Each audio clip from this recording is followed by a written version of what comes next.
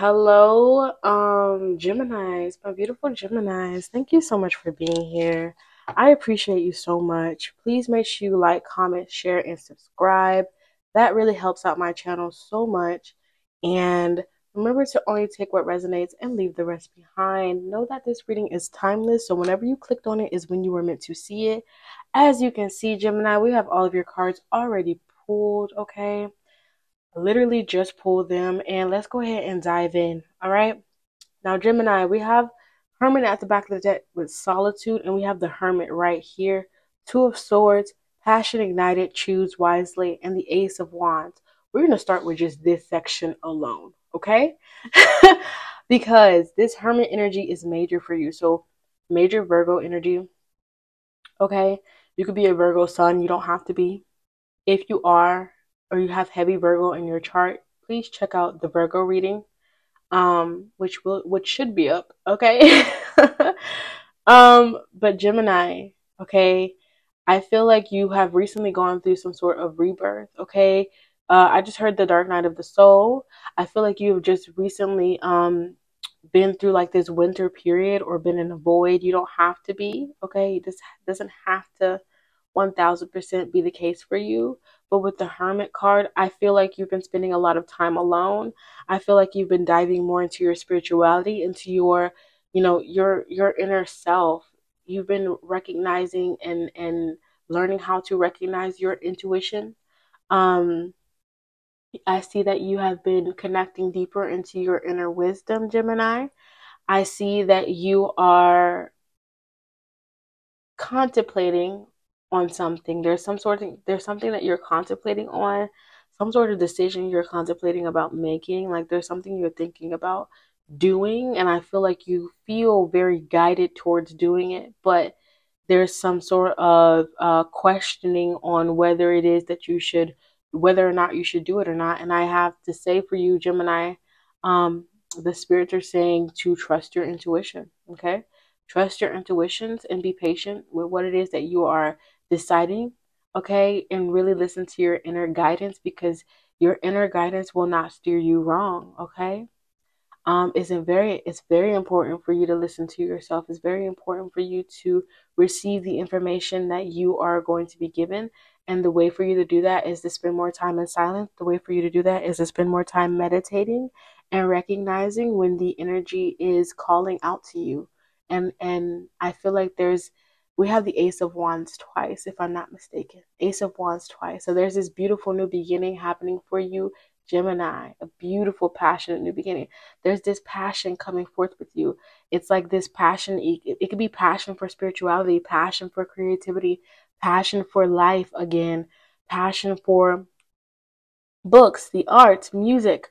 There's some sort of passion that's coming through, and you want to do something with it. You want to chase after it. There's this new goal. There's something that you really want to move towards, and you're going to feel called towards moving towards it. So make that decision that's best for you. Do what you feel called to do. Okay, that's a major message here for you, Gemini.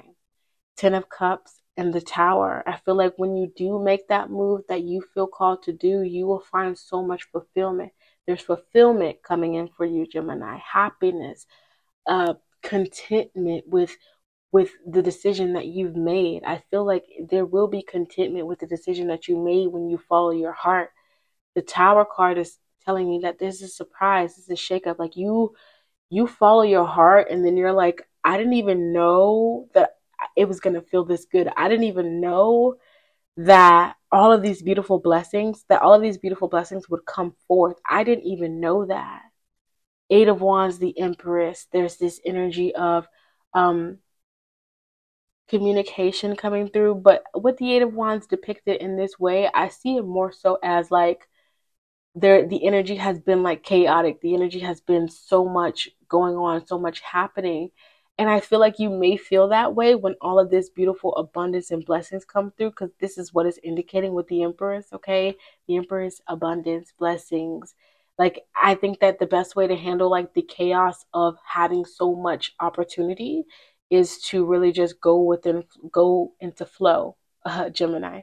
So when all of these opportunities present themselves, when you have so much on your plate, Just really go with the flow. Again, major message here for Gemini: trust your heart, have patience with yourself, have patience with others.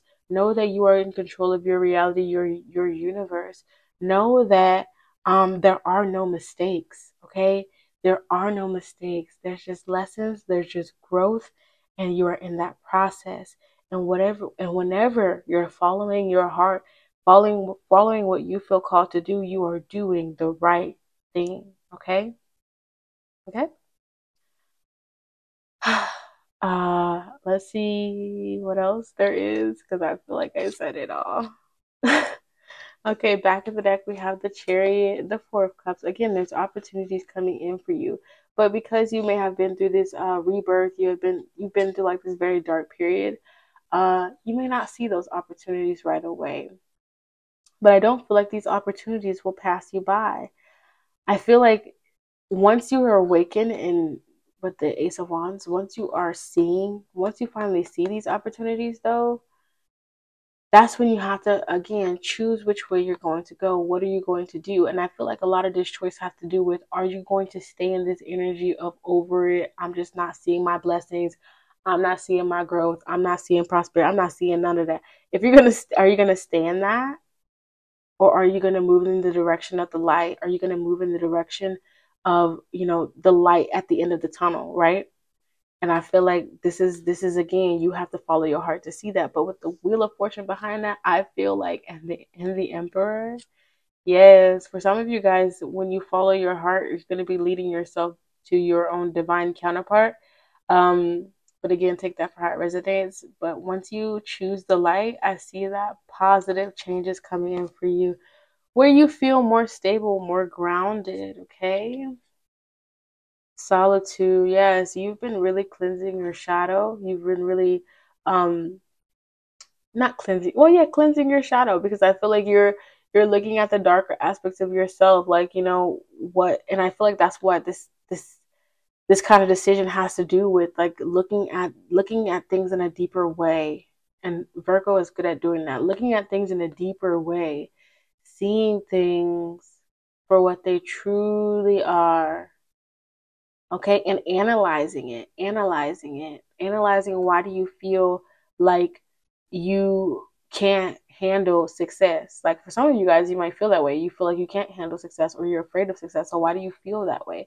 So there's some shadow energies coming up, and this solitude, this heavy hermit energy in your reading, Gemini, is here in order for you to really take a look and pay attention to those shadow aspects, so you can um work through them. Okay, with that crown chakra energy, yes, you are channeling a lot of information.